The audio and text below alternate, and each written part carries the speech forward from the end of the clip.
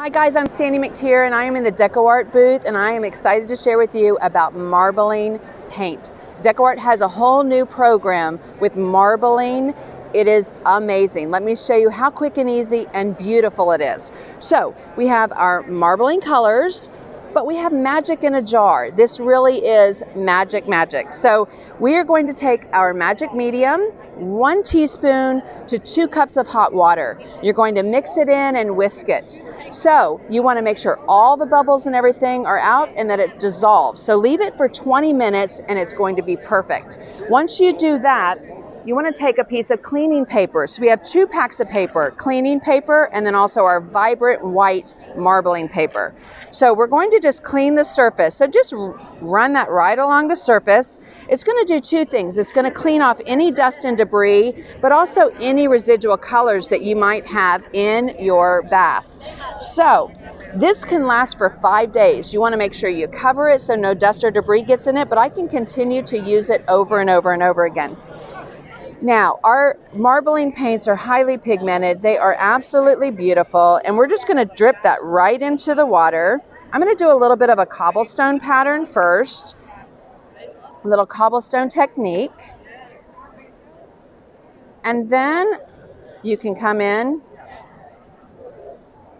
drip and drop more. You can also do this. And look how cool that is. The colors just move. Now they're not mixing. You're going to see those colors separated. But the cool thing about it that we have in our program is that we have the dropper top bottles that are empty so that you can take our 14 colors and make custom colors, and your palette will be limitless.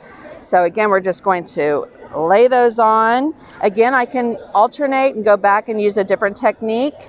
It's just going to make that paint separate, spread out, and create cool, effective patterns. So let's throw a little purple in there.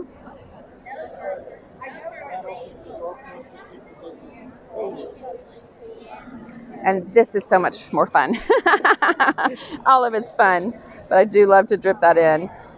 And then we'll do that. All right, so once you get your colors on there, we have a couple things that you can use to create some cool patterns and designs. So in our program, we have a rake and also a comb. So those are going to create some cool designs and movement in the marbled paint here. Actually, we're going to marble it now. We're going to move that to create cool, incredible designs. Bring that paint together a little bit. So that, again, is the comb.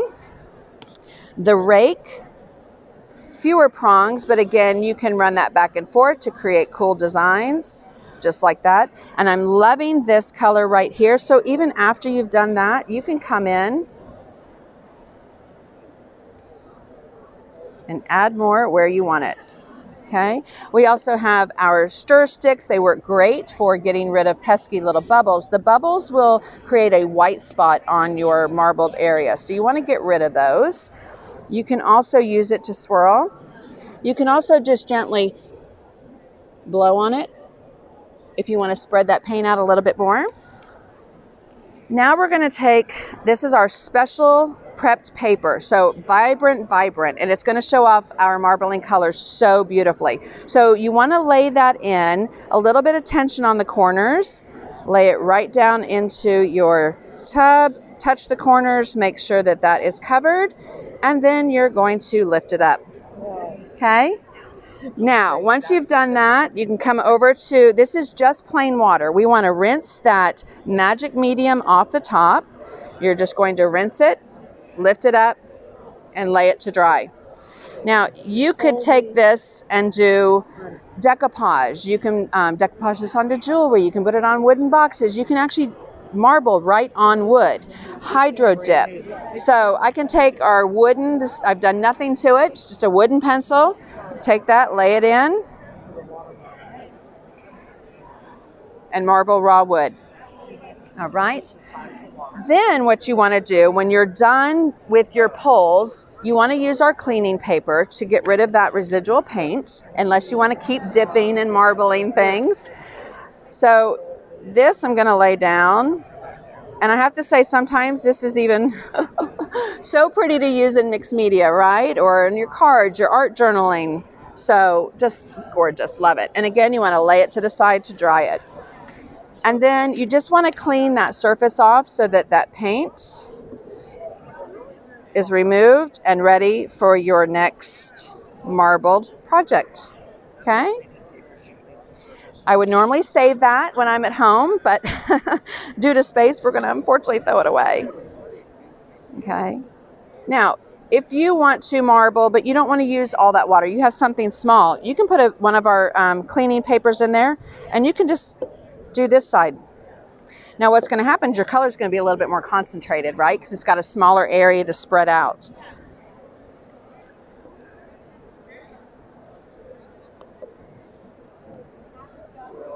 Okay, and again, kind of swirl that around, just like that.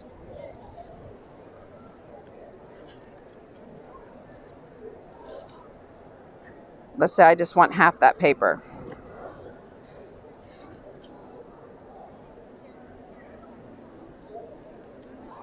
Okay. So that would be perfect for cards. If you're a card maker and your card's already folded in half, you can make sure you put something on that other side. Just dip the side you want, and it's ready to go.